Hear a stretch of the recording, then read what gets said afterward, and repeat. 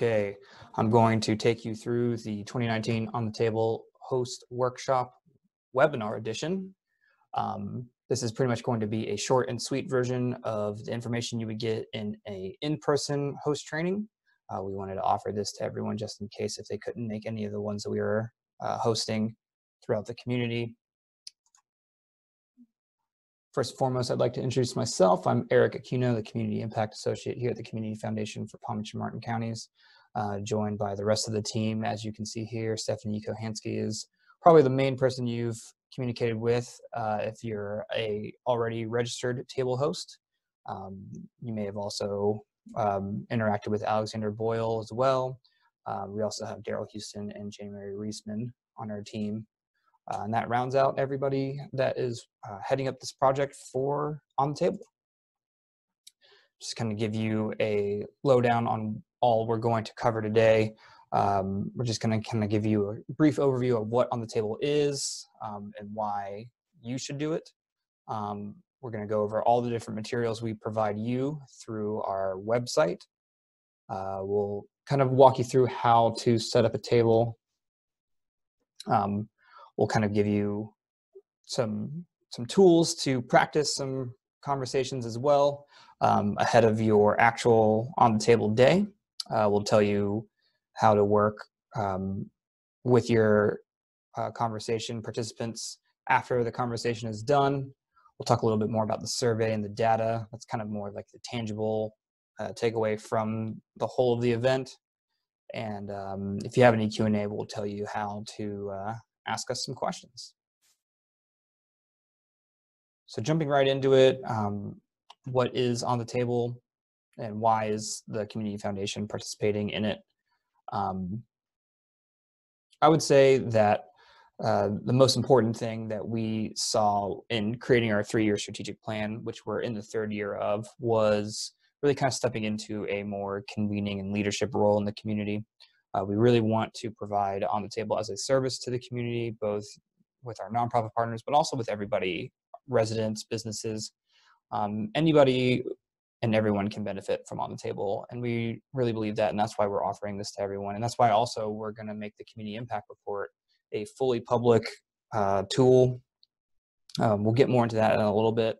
Basically, that is comprised of the survey results that we're going to be taking on the day of On the Table. What exactly is On the Table? Well, it's basically just a day of community conversations. We really want people from all walks of life, all backgrounds, all areas of both Palm Beach and Martin County to really come together and just have a day of civic engagement, to listen to each other, to strategize how to make a difference. And you might say, you know, you might ask what makes this different than all the other convenings I've been a part of. And I would say that almost all of them, if not all of them, tend to begin off almost like a negative launch point. So oftentimes people are convening to talk about issues and they just start off talking about what's wrong. On the Table is unique in that it really starts off with, what do you love about the area that you live in?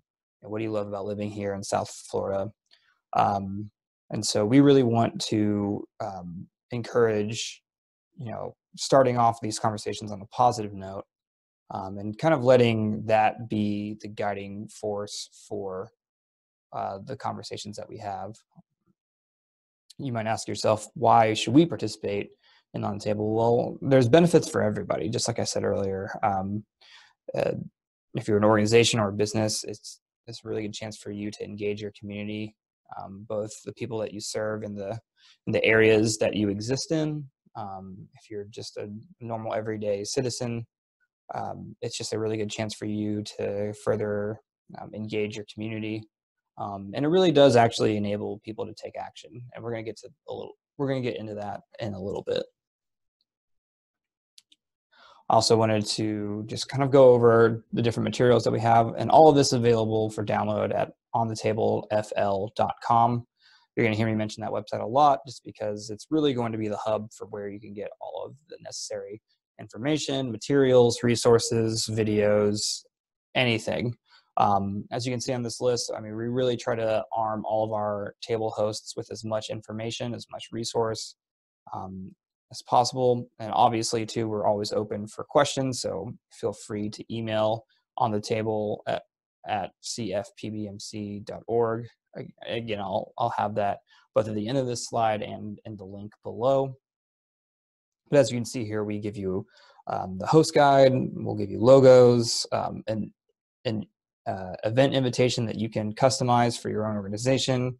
Same thing with an e-newsletter. We'll arm you with the conversation prompts, a host wrap-up sheet, which I'll get into a little bit more in a little while as well. What I wanted to kind of park it on, though, was the meal reimbursement procedure. And that's something new we're offering this year for just our nonprofit hosts. We are offering our nonprofit hosts the ability to apply for a meal reimbursement as long as they fill out the host wrap-up sheet and get 50% of their participants to fill out the survey. It's an honor system, but we'll kind of tell you how you can submit your host wrap-up sheet in a little bit. The youth toolkit is something new as well because we're offering a youth survey this year. Last year, we just did not have the capacity to do both a youth and an adult survey. Now that we've got a year under our belt, we really feel comfortable and confident that we can and should offer the survey to the youth that participate on the table because their voices matter as well. So last year, we had a very open, very broad range of conversation topics. We kind of let the hosts and the areas kind of dictate what they want to talk about. Our conversation prompts were highly generalized, and we really feel like we got some good feedback from that. And this year we want to kind of hone in on some of the responses that we got from both the surveys, from just us talking to people that participated. And so we're asking all of our hosts to focus their conversation on one of these three topics: housing, economic security, and education. We have specific prompts for each of those three conversation topics. Now you might ask yourself, well, should we do all three of them or just one of them? We suggest just doing one of them just so you can really dive in deep. And then if you might be saying, well, the work that I do doesn't necessarily directly correlate to one of these three topics, to which we've been really just trying to communicate that we feel like they're specific, yes, but also still broad to where you can contextualize it, one of these topics for the work that you do. If you have an organization that works in the arts, you could talk about how arts education is important, to be in the school systems, or how, housing or economic security is difficult if somebody wants to pursue a full-time career as an artist. So we really think that there's a lot of different opportunities for you to really contextualize one of these three topics for anybody. So once you've chosen your topic, we want you to decide if your table is going to be public or private. If you have a public table, if you tell us with enough time, we'll make sure to help promote your public table both on our website and through social media and all that fun stuff. If you want to keep your conversation in-house, be it for your family or for your organization, that's totally fine too. We still ask that all our hosts register just so we know who all is out there. And also we want to just really make it clear that we think the conversation would be best with 8 to 12 people per table. Now, that's not to say that you should only limit it to 8 in general. If you're expecting more than 12 people, then we suggest just breaking all the different people up, the participants that is, and really just incorporating as much space as possible to kind of get the groups smaller. Now, youth can participate. This is getting more into the youth component of this year. Last year we did have, youth participate in the conversations, but we didn't have an ability for them to take the survey. This year we have a youth-specific survey. And what's really important about that is if you are going to administer the youth survey, it's important that you pick up a youth toolkit from our website and you look through that, because we also have a pre-formatted opt-out sheet for you to give out to the students' parents as well. So basically what that means is we need to make sure that the parents have notification in advance, and that if the parent does not want to have their student participate in the survey, they return that form. Otherwise, no form means we presume that they will take the survey. We want you to connect over food and drink. We really think that's the glue that holds these conversations together. We want you to mix it up. Again, if you have more than 12 guests, really try to make each table as diverse as possible with, I just think it's really cool when strangers come together to have these conversations, because you really kind of get a chance to hear different perspectives. We want the conversations to last about 45 to 60 minutes, because we also want you to allow about 15 minutes to complete the survey. And obviously to share your experience on social with the hashtag OnTheTableFL. You've probably seen some of our foam hashtag signs around some of our promotions. So we really want to be able to make that trending again like we did last year. And this is just some more information. This is kind of an example of what the opt-out form will look like for the youth. Again, all of this will be available on the website.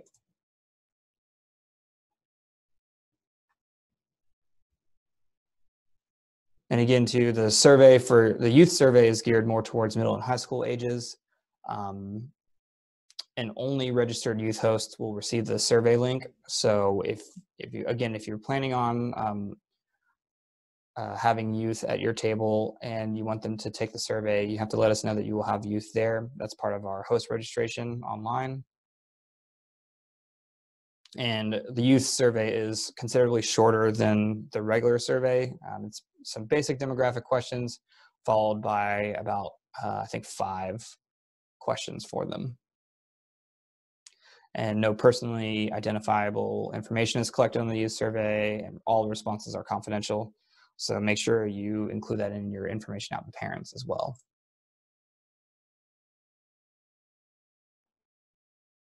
Now, this is a sneak peek at some of our conversation prompts for this year.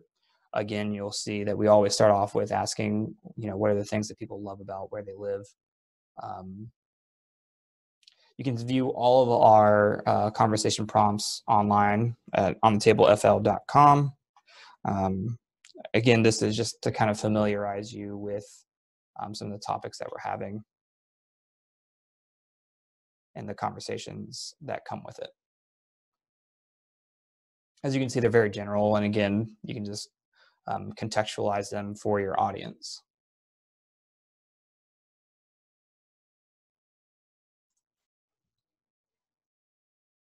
Now, what happens after the conversation is done? After the conversation is done is the most important part, because that's the time that you administer the survey. And I think the biggest criticism of an event like this is people, they have a good talk, they feel really good, but then they leave the table feeling like nothing actually is going to change. And we really feel like this is the one tangible takeaway. This is the thing that people can rest